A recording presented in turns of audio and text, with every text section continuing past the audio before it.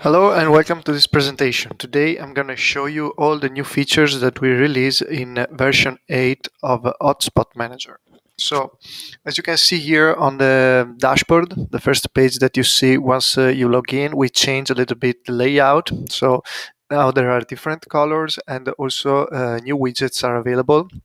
You can see this gender here on the top.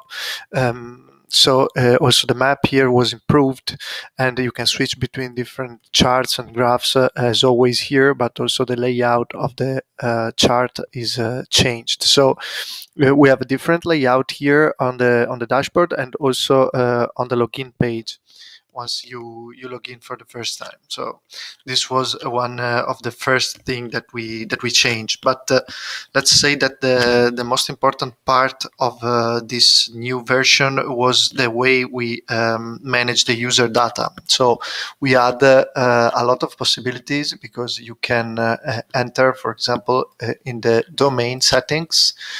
And now from the data to customize user registration, as always, you have all the same fields that you are used to have, but we also add these new fields, this day, month, and year of birth. So these are very useful if you want to do some kind of marketing activities based on the year of day of birth of the users. So this is one of the first thing that we set up. And also talking about user and marketing, we have the possibility to sync with the MailChimp audience. So this was another thing that lets you send welcome email in a different way, or you can just maintain the connection with the existing Wi-Fi users. So these are always part of the user.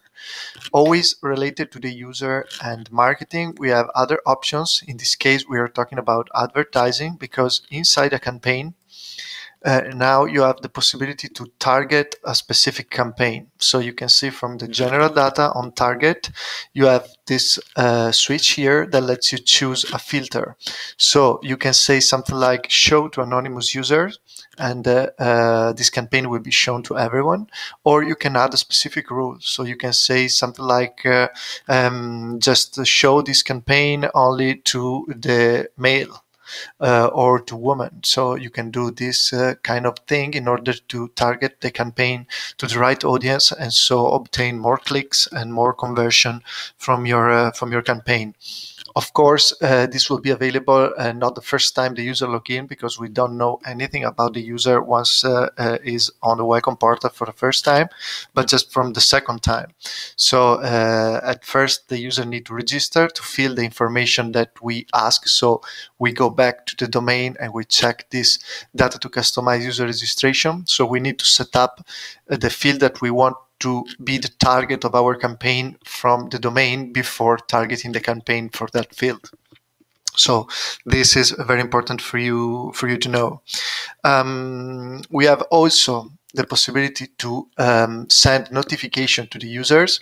So here you have a send email notification, and so here you can set the email template that you want to be sent to a user after the registration. Also, it could be just a welcome email, or even in this case, if you're skilled with marketing thing, you can simply use that email to target a message or to do some kind of marketing activities in order to send traffic to a website or whatever you want. So basically, you have a template that you can use that you can send to your users. So basically, we try to add the possibility to target a user in different way, and to be more powerful on this kind of marketing integration.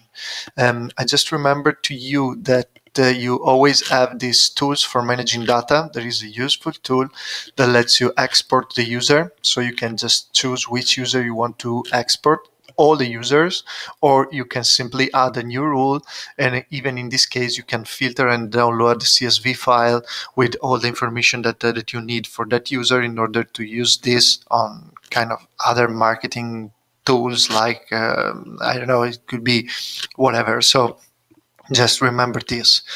Talking about the template and the front end, this is another point that we improved, because if now we click on the user interface preview of the.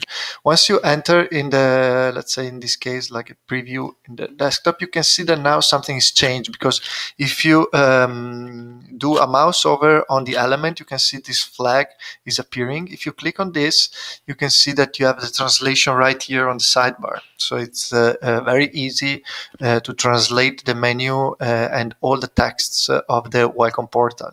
And this is valid through all the Welcome portals. So you can see if you want to change this, you don't have to remember where this part of the text is on the back end, but you can just simply click here and change the text here. It also supports HTML, so you can write your own text and just save from the front end, and it's very easy. So this was one major improvement. We also did some core improvement on the Welcome portal, so it's more lighter, and it will load much faster on the on your installation around the world. So you have new performance. So this was one thing about the layout. Talking about the method of payment, always related to the front end. If we go on the back end here on system settings, on currency and payment system, here you have different options for the payments. So now we have Stripe. There is a new method of payment, and it also supports Apple Pay, so the integrated native payment with the Safari, so from the Apple devices. So this was one new method of payment that we support. And we also add this Transactium, so this is a new one. And we also add the possibility to add your custom method of payment. So just in case you want to use an external payment for some reason, there is one method or one payment gateway that is not on list.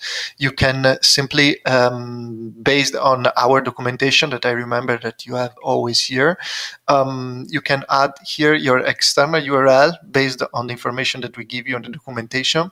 And so you can say something, you can let the hotspot manager understand that the payment was correct, and so they can accept the user and associate the product that you choose in once you were configuring the system. So you have two custom payment based on this external URL in order to have this verification URL and to know that the payment was done. So this was another major improvement that we add on the system. Let's say that these are some settings, new features, the main important features that we add. We also have other options like the Fidelio interface application in order to integrate with the PMS. So if you use the FIAS authentication protocol, we also support that if you work with hotels or hospitality. So this was one new integration. But let's say that the most important part, I go back to the preview, is this. So is this map thing. We add this map feature that it's not the around me that you were used to have on your installation. This is a totally new app that lets you set up different point of interest inside a map. So this is just a preview. We will have a separate video in our channel with all the information and all the thing about this. So for the moment, I can just say to you that you have the possibility to add a custom map. It could be just an internal map, like a map for airport or something, or just an external map based on OpenStreet. So you can do both internal or external, and you can add point and you can add a lot of things. But just follow the other video, and you will have all the information related to the map. So this is just an overview of version 8. And if you have any question, just contact us. If you want to try this demo version on your virtual machine, you can just download from our website. You have the link in the comments and in the description. And yeah, that's all. So just take a look also at other videos to understand how our system is working. And if you have any need, just contact us. We will help you as soon as we can. So thank you. Bye.